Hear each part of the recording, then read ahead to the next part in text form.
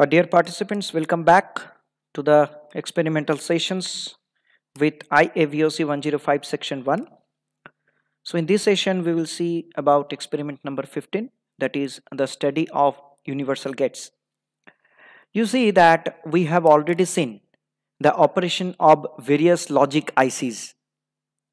We have seen the operation of AND gate, we have seen the operation of NOT gate, we have seen the operation of OR gate.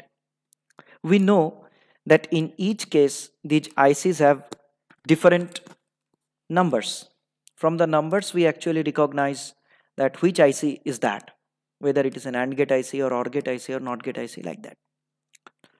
I request all of you that you kindly get into the manual of this section 1 of IAVOC 105, where a complete list and diagram of digital ICs have been given at the annexure of experiment number 13. Now you see that in this experiment we will be studying the universal gates.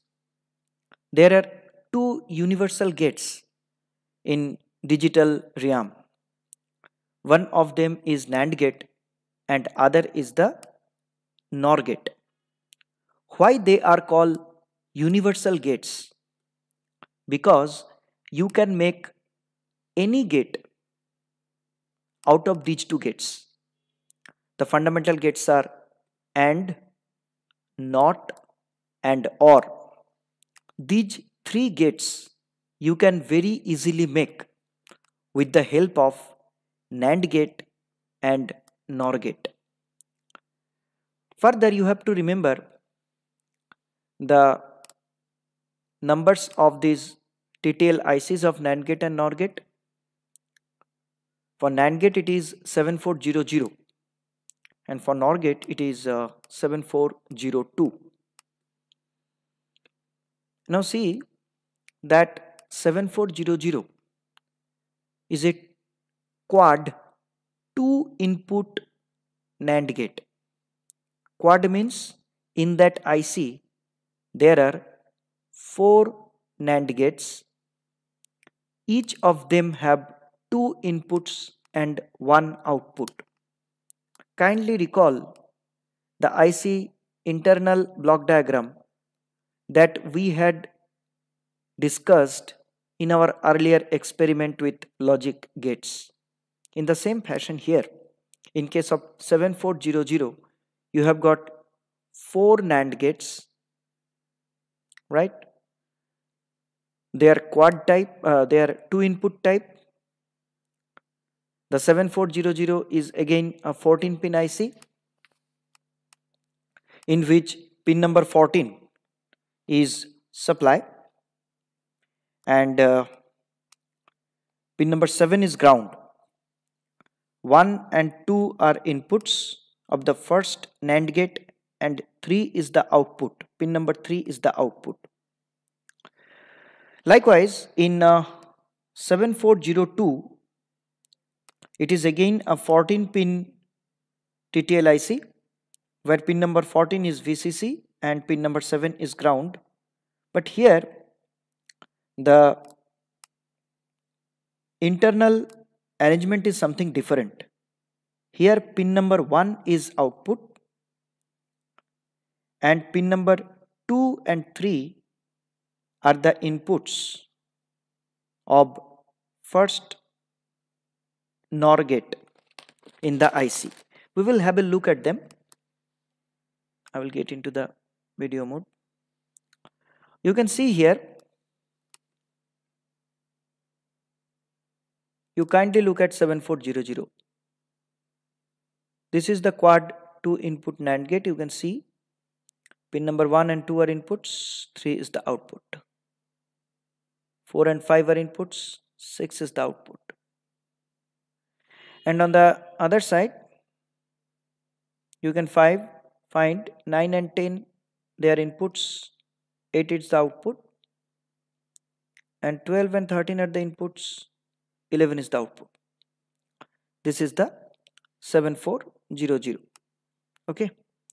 Now let us go for 7402. 7402 you can find here.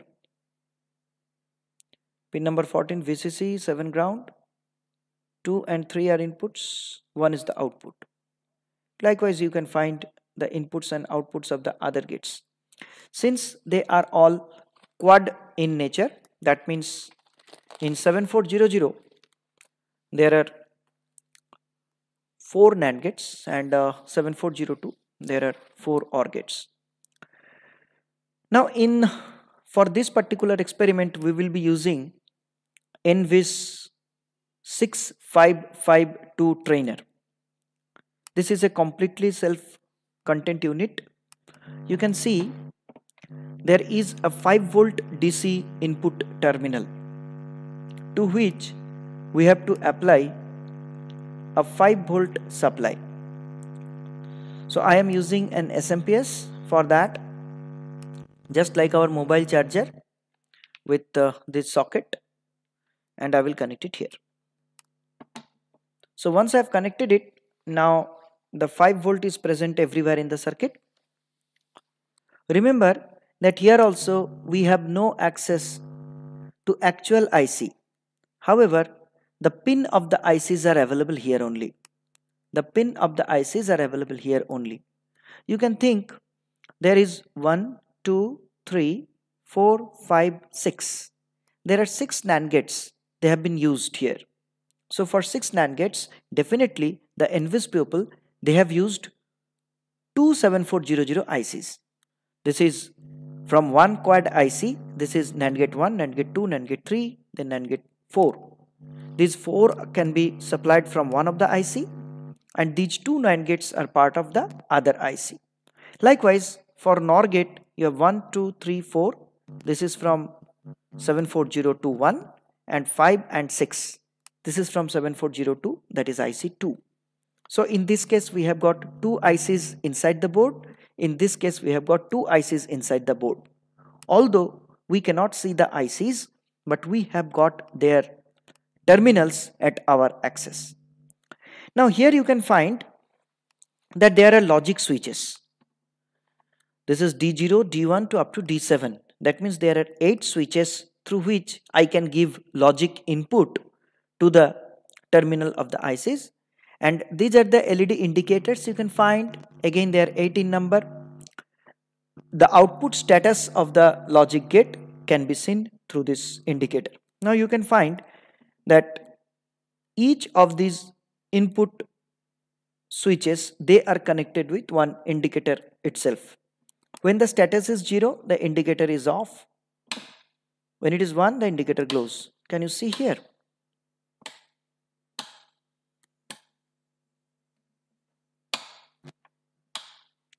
Likewise, now if I connect, when this is logic high, on one side of the toggle switch it is logic high. When I connect this terminal to this terminal, you can see the LED is glowing. I can give all these things. Okay, so you can see all of the output status are okay. Now another thing is that you have to remember that all these switches, they are properly connected with pull down resistors, so that there is no problem of flapping input at the IC terminals. And all these indicators as well, these indicators, they are already connected with internal series resistors to limit excessive current through them. So we will start simply by taking this and everything to its initial status. Now see, first of all we will be developing a NOT gate using this NAND gate. Now you can see this is the symbol of this NAND gate. The 2 terminals A and B, and the output terminal is Y. Remember that in order to have a NOT gate developed, what we have to do? We have to connect both terminals of the NAND gate. Now you can see we have simply shorted the terminals. So now they are connected. The output is open. What I will do at the output? I will connect this output to one of the LED indicators. Let it be D3. Alright. Now you see that in case of a NOT gate, invariably we have got only one input and one output. These two are connected. Now I will do one thing. From this, this is a stackable type of connector, so I will be using that. I'm using D2. So this switch I have taken. Now you see already the output is high. Why the output is high? Because you can find the input is low. Kindly look at this of my finger. You can see the input is low. Now I am making the input high. When the input is high, you can find the output is low. You can see it again. The input is low, output is high. Input is high, the output is low. That simply says that yes, the NAND gate can be very easily used as a NOT gate. Okay, now let us see that how we can connect an NAND gate so that it can be used as a AND gate. For that, let us get into this part. Here you can see what you have to do. You have to simply develop a NAND gate circuit, basic NAND gate, and the output of the NAND gate has to be given to a NOT gate. Because you know, NOT plus AND is nothing but NAND. So, if I subtract the NOT from the NAND, I will simply get the AND operation. So, here what I have done, I have taken the output of the NAND gate and I cannot directly subtract it in that sense. So, I have again complemented,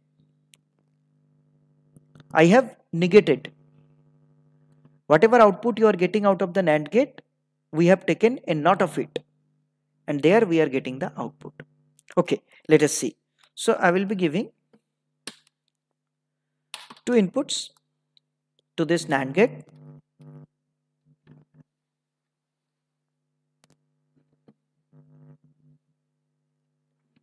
This I have given the two inputs. Next, out of this NAND gate, I will connect to an NOT gate. Now you see, for this we have not used a separate NOT gate, but we have internally connected two terminals of a NAND gate so that it becomes a NOT gate. So there is internal connection. You can definitely connect it here also. I will show. So this is connected, and finally we need an output terminal. Okay, so this output terminal is connected to this LED. Now you see, this should operate simply as an AND gate. Now these are the two input switches. You can see both the input LEDs are not activated. That means both the inputs are low. I will make one of them high. You can see there is no change in the output. With this LED, there is no change. I will make this 0 and make another input high. Again, you can find there is no change at the output. Now what I will do, I will make both of them high. Now you can see you have got the output. This is the very simple operation of AND gate. In case of an AND gate, we know that unless both the pins are high or all the inputs are high, both the pins means it is the special case of a two input AND gate. So unless all the input pins are high, the output of an AND gate can never be high. So here it has been very simply verified. Now you may wonder one thing, that what does this mean? Here you can see that the A and B input of the NAND gate, they have been internally shorted. So if you want to really verify, can we short it externally, and can we do that? For that you can use this NAND gate. I have shorted the inputs and I will take the output from this. Okay, and output of this NAND gate we will be giving this unit. Now again you can see the output will be all and same. Both the inputs are high, the output is high. I will make one of the inputs low, the output is low. I will make another input low, the output is low. I will make both the inputs low, the output is low. So this means that yes, NAND gate can definitely be operated as an AND gate, but for that you need two NAND gates and a specific sort of connection in which the output of a basic NAND operation should be given to a NOT gate.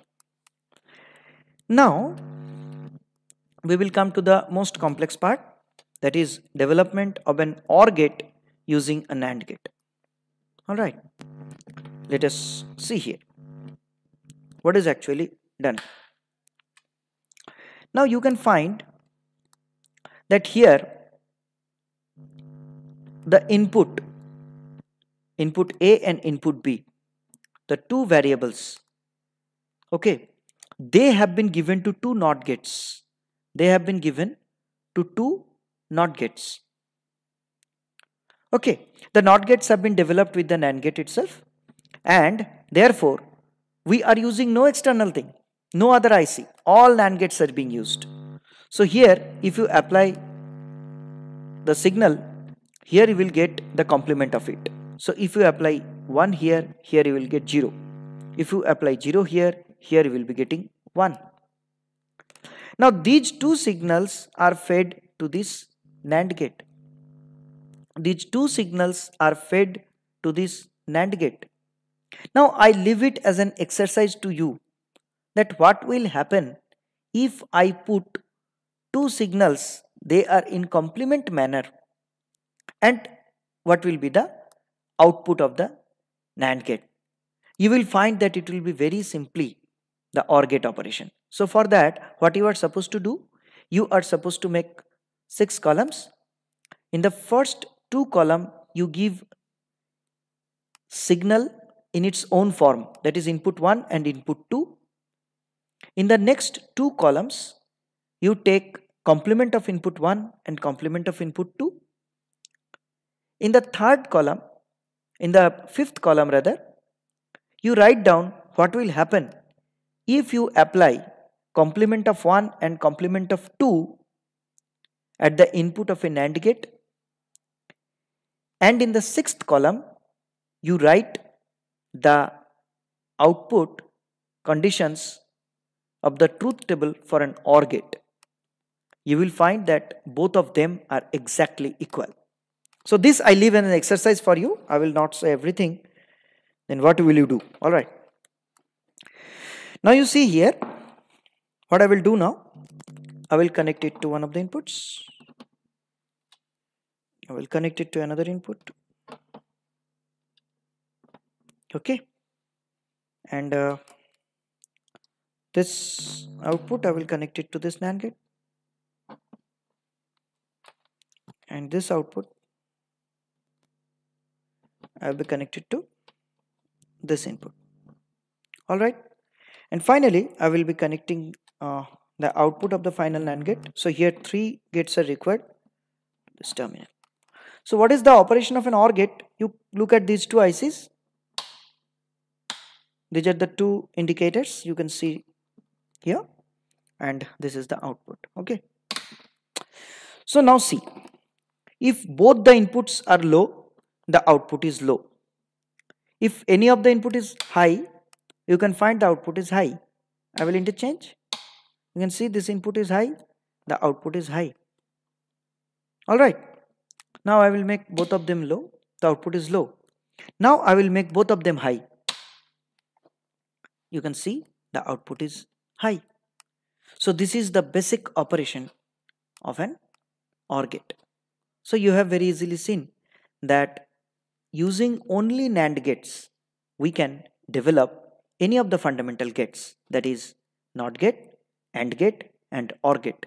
That is why this NAND gate is known to be an universal gate. Now what we will do, we will simply use the NOR gate in the same fashion to develop NOT gate, OR gate and AND gate.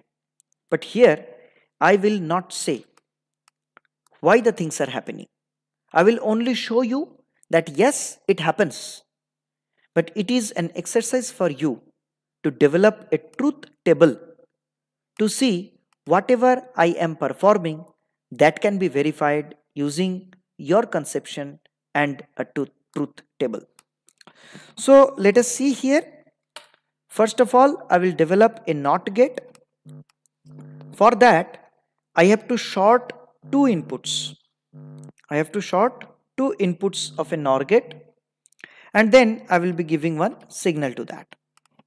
I will be using this signal purpose.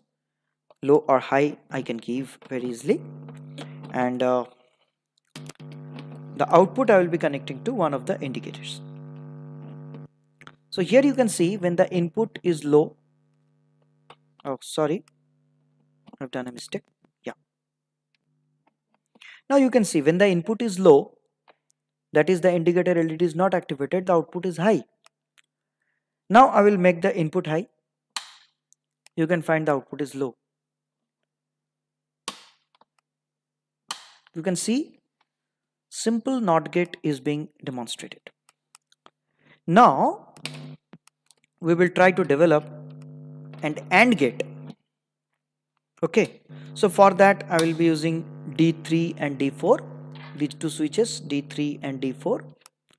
I will put this D3 here, the input, and D4 here at another NOR input. Okay, the output of this is A or B complement. Because it is NOR gate, the OR operation is performed and then it is complemented. So this is A or B complement.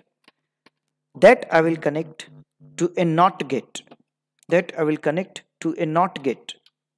And this NOT gate is finally output of this NOT gate using the NOR gate. Because why this is a NOT gate?